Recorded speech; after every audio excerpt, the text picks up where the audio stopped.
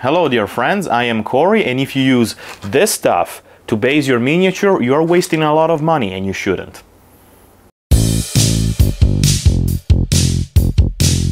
Hello my dear friends, I am Corey, welcome to this new video in which I'm going to show you how to save money when basing your miniatures. The idea for this video came out really randomly, because I was thinking one day, hey, we spend a lot of money in things that we actually shouldn't in some cases, like basing. Now, don't get me wrong, basing miniature is something that is incredibly important because it helps to create an environment in which our miniatures are set. But this doesn't mean that we have to spend a lot of money, like for example using the extremely expensive paints that we use to paint our miniatures, like Citadel, Army Painter, Vallejo paint. And we shouldn't absolutely spend a lot of money in basing material, because if you think about it, that stuff you can find it easily outside, in the wild, in the stores that aren't actually hobby stores. So I decided, why not making a video in which I'm going to show you how to save money, but also doing a little bit of a challenge. So I am going outside in that cold and horrible world populated by people and try to spend as less money as I can for stuff that I can use for basing our models. The rules are very simple, nothing overcomplicated, just sands, paints, and something that could be used as static grass or vegetation into our bases, which I actually have some ideas, but we will see what I am going to find. I know where to go, but I don't know what I will find. And especially I don't know how much I'm going to spend. But we'll see. I'm hoping that I'm not going to spend too much. I'm thinking of around like 10 to 15 euros of stuff. I don't know, we'll see. Let's go in the stores that I have around here in my city. Let's see what I can find.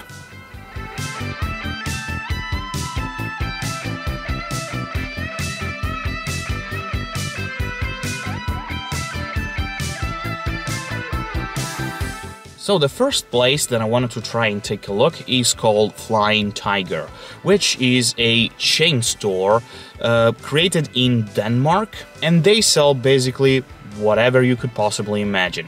Every month they have something different, and it is a very cheap store. You can find things that cost like $1–2 or even $5–10 at maximum. It depends. And I think it is a very cool place to find the stuff that we need for what I'm going to do.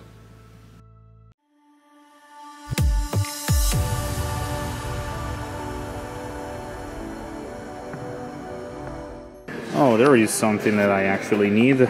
This is hobby glue, which basically is your vinyl white glue that you use for basing, and here costs 2 euros, which is like $3, I guess. This is very useful. And also this, very cool, yay! Basic poster paint. So this is poster paint. I don't know if it's going to be good for painting bases, but this is a nice chocolatey brown color, which is good for like mud or a ground color. How much it costs? 5 euros, like $6–7, and there are 250 millimeters of it, so quite a lot of paint. Let's hope that it is actually good.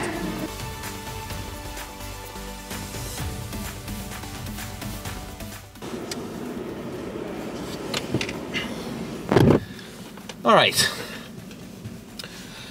So, what did I found? This poster paint, which I hope is going to be good for what I'm going to do, because, well, it's a nice brown, very light brown, and let's hope that this is going to cover at least the primer on the bases. And then the hobby glue, which is cool. There are 125 grams, not milliliters. Well, there are grams here.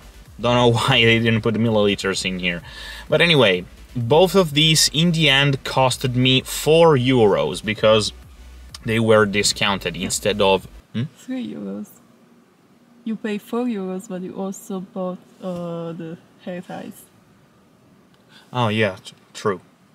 €3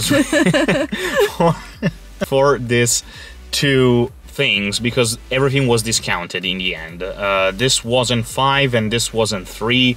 I have spent €3 for both of these things, which is very good. We are basically halfway to paint our bases for our miniatures in a very cheap way. The only thing that I need is just some maybe rocks and sands, and if we are lucky, we are also going to find something that could resemble static grass or plants. Let's see what we can find in the next store.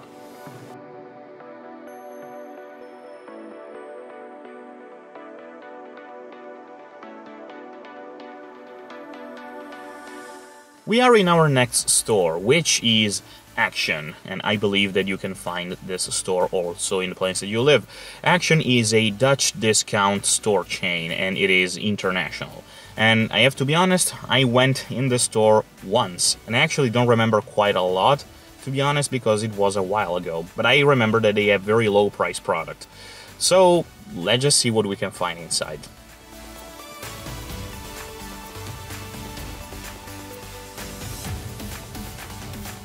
Alright, this is a very cool thing that it actually is my very first time seeing in a store like this. They have acrylic varnishes. They have gloss and matte varnish for just like €1.60, which like $2, I guess. I'm gonna buy this because for my airbrush this is absolutely very, very useful. And also they have this, which is a medium for both acrylic or chalk paint. There is quite a lot. How 500 milliliters. This is going to last for my entire lifetime, I guess. Very cool. They also have a wide arrangement of acrylic paint and brushes, but no brown that I could use for my terrains. Well, let's see what else they have. This is what I was looking for. This is decorative stones or sands. There are 3 types of stones in here. This one maybe is too big, but this two, if mixed together, they are going to create I hope, a nice terrain effect on the basis of the models. Well, I'm going to try this. Let's see how they perform.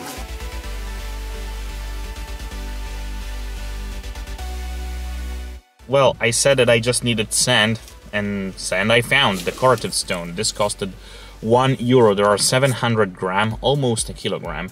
The problem is that the fine sand here on the top, there's not a lot of it. There is also a medium kind of grain sand, and then there are big rocks. Let's hope that in the next store I'm going to find more fine type of sand.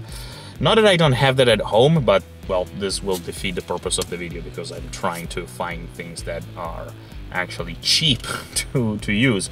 But well, I think that this is going to work fine. We'll have to see. I was very surprised to find both matte varnish and a medium for acrylic paint, and they didn't cost a lot. I don't know if this acrylic varnish is airbrush ready, I don't know, but it's not going to be a problem at all. I can just thin it with a little bit of this medium, which there is almost a liter of it, 500 milliliters. It was very cheap. This costed €3 and this cost €1.60 for a total of €4.60 for all these 3 things. This medium is going to last me for a lifetime. There is so much of it. Another success, I guess. Let's see in the next store what we can find, hoping for a small type of sand.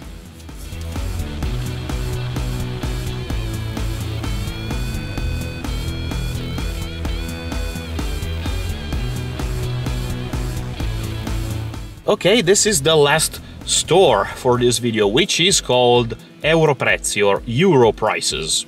I guess it could be translated this way. Basically, in this giant supermarket, you can find everything that you could possibly imagine, because what they do, they just buy stocks of all of the stuff that they could find in stores, supermarkets that maybe they have closed or that they just bankrupted.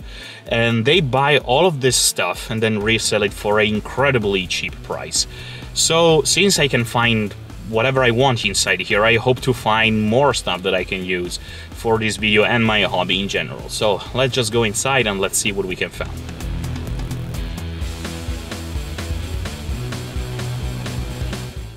This is what I was talking about.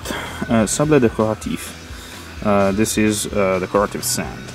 And this is the brand that I have at home that I use for my miniatures, and there is 1.5 kilograms in this tube here, and it costs €2. But this is not the only one. There are also more bigger stones and also the smaller format for this kind of sand, which this is the one that I'm going to buy, especially this one yellow here, because, well, yellow is cool, but I'm just going to paint over it. So yeah, this is cool. 700 grams for €1.50. There are also a lot more stone here, decorative sand, etc. And there are also a small bucket of this bigger stones that you see here. But I don't need this at the moment. But this would also be a very nice thing to have in your hobby table. Look, they also have transport cases for the people who don't paint their miniatures. Cool. Haha, and I guess that I was lucky. Yes. And I think this is the only one. This is what I was looking for. We, in Italy, we have this tradition called presepe, which is a diorama representing the Nativity, and we buy every year during the Christmas time this stuff, which is kinda static grass, but it's very more, it's not so fine like classic static grass that we use in our hobby, but for €3 I can get this huge pack and I can try to use it as static grass. I don't know, let's try. Maybe it will work. Okay, it's starting to get dark outside. But, well, I have spent €4.50. And I bought these sand, which is exactly what I was looking for, because this is a very fine grit sand. And as I said before, I already have this brand and I use it all the time that I have to base my miniatures, but I bought it because, well, more sand to use.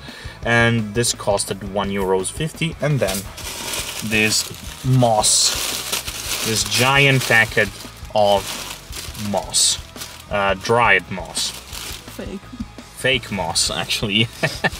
And I don't know if this could be used as static grass.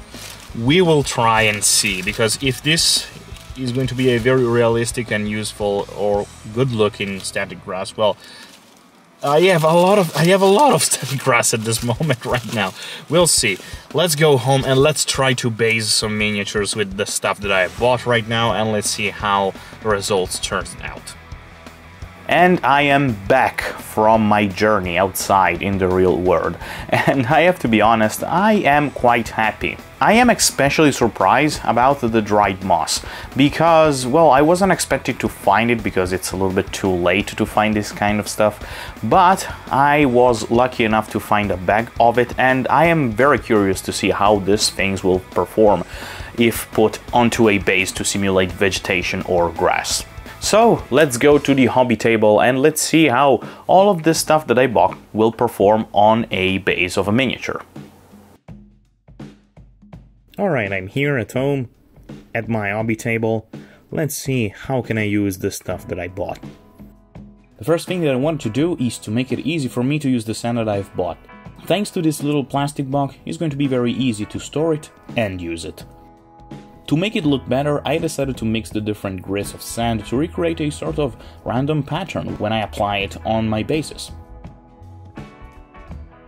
I didn't put the bigger rocks into the mix because those are too big for what I'm trying to do.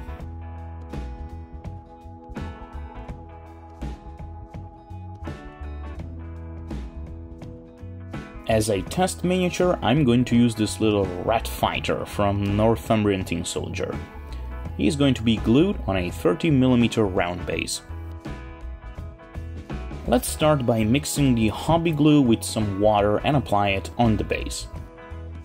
To be honest, this glue doesn't feel very good at the moment. It's very watery out of the bottle. In fact, I had to add a little bit more glue to the mix.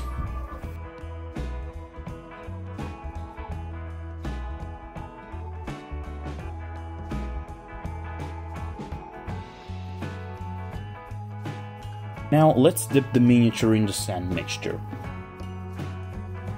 The slightly bigger rocks didn't stick to the base, but that's okay. The model and the base are quite small and maybe those rocks could have been too much. At the moment it doesn't look very good, I know, but let me prime it and see what it will look like. Much better. Now, before the base, I need to paint the model, since usually painting the base is the last thing you do when working on a project. So just give me a couple of minutes to paint this little guy. Alright, he's ready. Now let's paint the base. I want to paint the base with a little darker brown than the one that I have, so I'm mixing these two paints together in order to obtain it.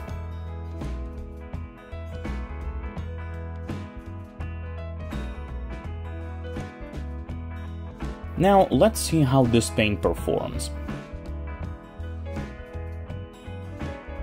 I'm getting a strange feeling by using this paint. The consistency, it's kinda goopy, which is not a problem since I'm painting a base, but just to be sure, I thin it even more than usual. In the end, it covered the primer very well. I started to get a little bit worried because at a certain moment the glue that I applied before started to get liquid again, but once everything dried up there were no issues at all. Now I would like to try to wash it. With a big bottle of medium I am thinning down the black paint heavily. It turned out to be a great idea, it almost looked like the washes that I normally use.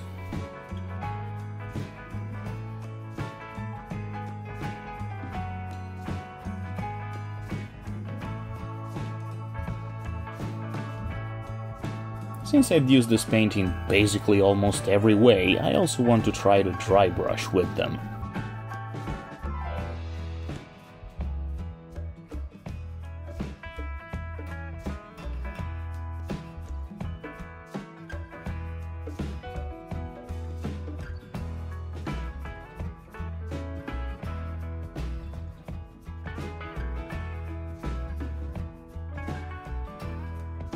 Not bad at all. Now it's time to apply the dried moss, but before that I quickly paint the rim of the base with some black paint.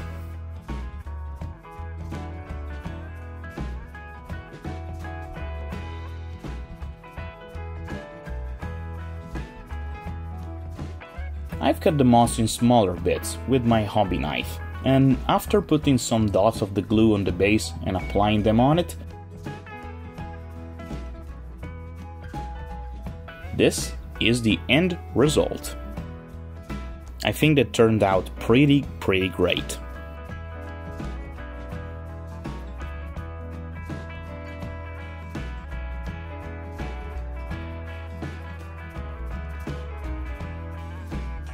So, let's draw our conclusions. How much did I spend for all of the stuff that you have seen here? Exactly 13 euros. 13 euros for a ton of stuff between sand, paints, medium, vegetation, a lot of stuff. 13 euros. And for just half of that price, 6 euros and 50, you can buy from one of the known brand, let's just say one that nobody knows, Games Workshop, you can buy a single bottle of texture paint for 6 euros and 50 cents, 6 euros and 30 cents. Anyway, just this.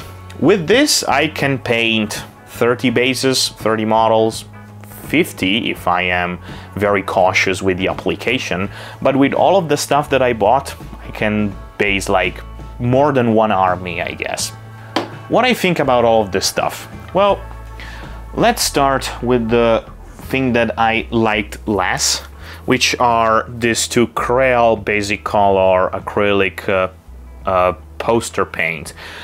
They are not bad, but they are, as I said, very goopy. I have to work with this paint a little bit more just to understand how they work the better, how much to thin them, if I have to use water or medium or whatever, I don't know. But overall, they are not bad. I'm going to use them when I'm short of the paint that I use when I have to paint my base. How much time am I going to say paint? Anyway, I use this paint, which is called Maimeri Acrilico, and it is a paint that I have bought in a DIY store for €3, 50, I guess. And now let's talk about the sand, which I've put in this box as you saw before, and it's sand.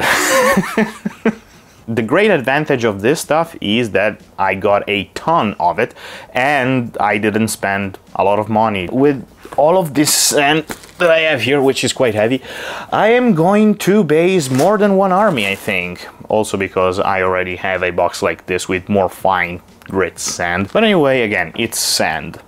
Nothing incredible about it, just that it's very cheap. The the medium from Holland that I have bought.